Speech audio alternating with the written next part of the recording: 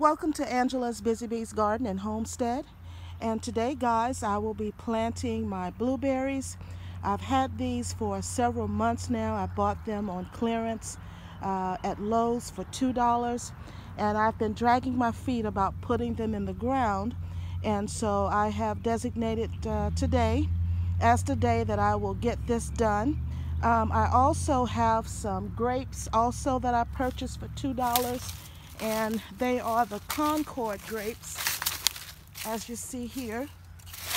These were $2 as well, and I'll be getting them in the ground also, but in a different area of my garden. And as you can see here, it is the Concord grape, and these will be in addition to my muscadine grapes, and I have one that is a white table grape. But what I'm going to do now, and I have cardboard here that I am going to use to surround the blueberries, and then once I'm able to get a wood chip drop, I'm going to cover the cardboard with wood chips. And also the blueberries here, these are the sharp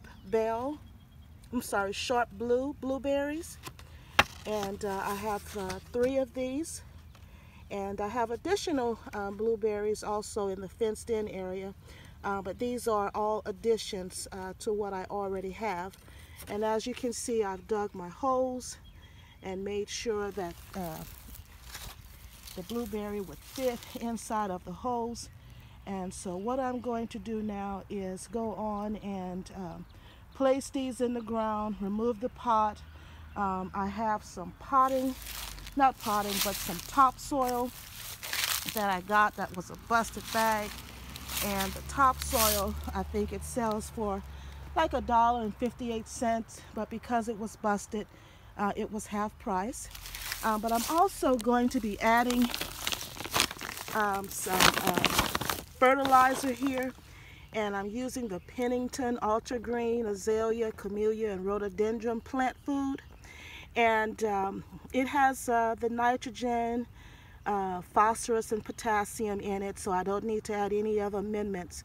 But it says also that it's specifically designed for acid-loving plants, and so I'm going to mix a little of this as well into the soil, and once I get these all in the ground, I'll come back and let you see how it looks. So I've gotten the blueberries in the ground, and what I did was, after I put the topsoil around it and the fertilizer, I kind of stepped all around it to make sure there were no air pockets, and then I added an extra layer of topsoil and sprinkled more of the fertilizer on top. And so this one has been done, the next one, and also this one. And what I forgot to mention to you is that the bull's garden was planting this Nanking cherry, and I saw it at the Tractor Supply, so I want to give this a try as well. And this is totally new to me. I haven't heard of the Nanking cherry before, but as you can see here, it was $7.99. And the growing zone is zones 2 through 8. So I'm assuming that it doesn't like too much sun, although it says full sun. But where I'm planting it, the sunlight is somewhat full sun, but it's also slightly filtered because of the trees that's surrounding the area.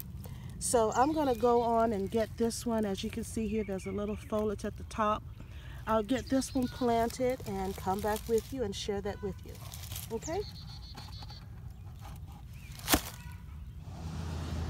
So here is the grape plant, and I'm planting it along the fence line here in the market garden area. And I had cardboard, as you can see here, under the wood chips, that I've used wood chips just to cover all of the aisles and all the areas around my raised beds. And so the wood chips had started breaking down, But what I'm simply going to do here is to put this soil back in it that I dug up from the ground, and I'm going to cover it back up with this cardboard and apply the wood chips back and make sure it's snug in here really good. And it's pretty moist because, you know, we've had snow and then we've had a whole lot of rain. And I'm just going to put these wood chips back around it to try to suppress the weeds. And I'm going to come back and water it in. I've watered the blueberries with my little water pail, but it's not enough for the grapes as well. So that's one down and one more grape plant to go. And this is the second Concord grape. And I've got it in the ground, and I've tried to lean it towards the fence line so that it can grow along the fence line. And I'm just going to push all this back in, cover it back up with the wood chips. And the only other thing I have to do is to get it watered. But there you have it, guys. I've planted 3 new blueberries, 1 Nanking cherry, and 2 Concord grapes. And I'll share with you my other blueberries that I have growing so that you can take a look at those as well. And here are my other blueberries. And as you can see, it's starting to bud. This is the regular blueberry. And I have 2 regular blueberries in here as well as 2 of the pink lemonade. Here's one of the pink lemonade, and it's got a few buds on it as well. And back here is another regular blueberry, and you see the buds are coming through. These shrubs here are, this is going on their 4th year, and I received blueberries last year for the first time, but I only received like a handful here and there. And here's another one of the pink lemonade blueberries. Only a few buds on it. It seems to grow a little slower than my other blueberries. And I have a few more blueberries in other areas, and I'll take you there so you can see them as well. Here are the other blueberries here. I have one here, here, and there. Now this one in the middle here seems to be budding faster than the others, as you can see here.